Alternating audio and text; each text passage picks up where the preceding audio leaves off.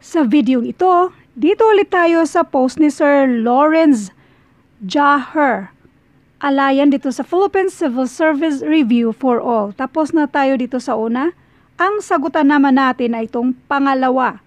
Nasa ratio and proportion tayo. Before we will start, kung like nyo yung mga videos natin, all you have to do ay i-share yung link. Meron ditong 3 dot na yan sa right side. I-click mo yan.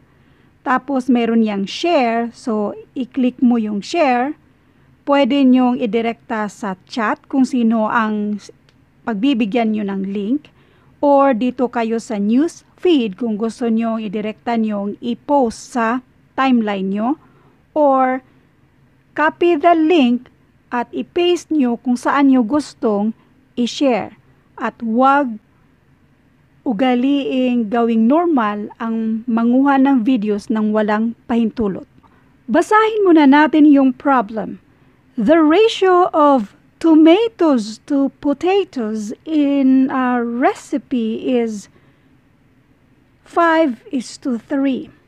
The ratio of potatoes to eggs is 5:7. What is the ratio of eggs to tomatoes? Meron na tayong na-upload na kahalintulad nito at marami na tayong na-upload regarding sa ratio and proportion.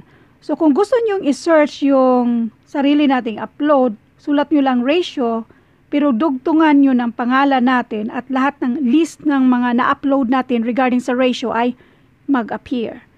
Now, dito muna tayo sa problem. Kapag sinabi, by the way, yung regarding sa basic ng ratio, meron na tayo niyan. So, ilalagay ko na rin sa description ng video ito para sa iba na medyo nalilito pa sa ratio. So, kailangan yung i-review yung pinaka-basic nito. Now, ratio sa tomatoes to potatoes. Ilagay na lang natin na T si tomatoes. T is to potatoes. I 5:3. Now, ang ratio naman ni potatoes to eggs, si potatoes to eggs ay, nasa na ba yun? 5:7. Ngayon, ang tanong, what is the ratio of eggs to tomatoes?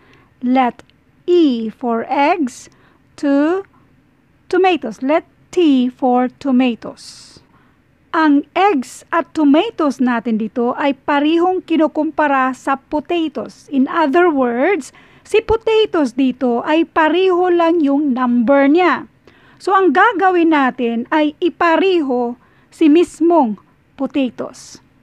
Mas maganda sigurong i-rewrite ko na lang. Itong mga ganitong problem, huwag niyong kalimutan yung paraan sa pag-solve kasi pareho lang yung pag-solve nito. Yung ilalagay ko sa description nitong video ito, mas magandang panoorin nyo kasi pareho lang yung problem, iba-iba lang yung mga numbers, yung nasa given, pero yung pag-solve natin ay ganun pa rin. Kaya panoorin nyo yun para ma-master nyo kung paano ito i-solve. Yung ratio ng tomato is to potato, tapos is to eggs. Tomato to potatoes, 5:3. While si potatoes to eggs ay 5:7. Para ma-keep natin si 3 dyan, itong si 5 dito ay i-multiply natin ng 3/5. Kung nag-multiply tayo ng 3/5, ganun din ang gagawin natin sa 7. I-multiply din natin ng 3/5.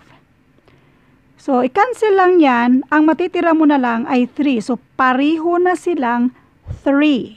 At kung i-solve mo naman ito, 7 times 3 is equals to 21. So, dito ay 21/5. In other words, ang buong ratio na ito ay ganito na siya. Tomato to potatoes to eggs ay 5:3 is to 21 over 5. Ngayon, ang tanong ay, eggs is to tomatoes. Ang egg is to tomatoes or itong E is to T ay pwede ding E over T.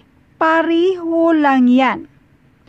Now, ang titingnan natin, bali mag-focus lang tayo sa eggs at saka sa tomatoes. Ang eggs natin ay 21 over 5. Ito yung eggs. Sa tomatoes natin ay 5. So ngayon, ang ratio ay 21 over 5 is to 5.